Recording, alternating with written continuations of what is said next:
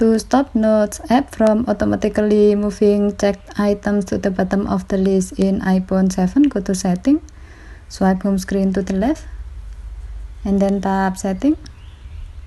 Scroll down the screen, and then tap Notes.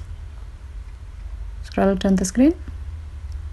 Under Viewing section, tap Sort Check Items, and then select Manually.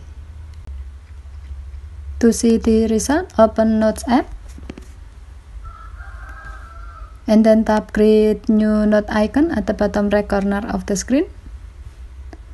Tap the checklist icon, and then create a checklist entry.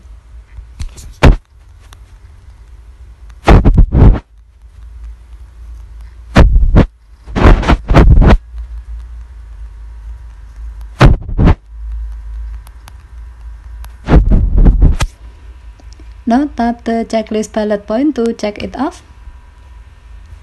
Here you can see that the app will not move the checked item to the bottom of the list. If needed, you can drag and drop the checked item to move it manually to the required position in the list.